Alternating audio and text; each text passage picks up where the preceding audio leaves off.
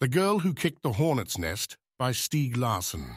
The Girl Who Kicked the Hornet's Nest is a novel written by Stieg Larsson and is the third and final installment of the Millennium series.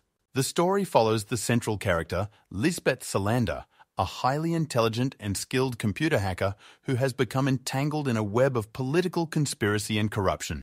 As the story unfolds, the narrative explores themes of institutional power, corruption, gender inequality, and personal liberation.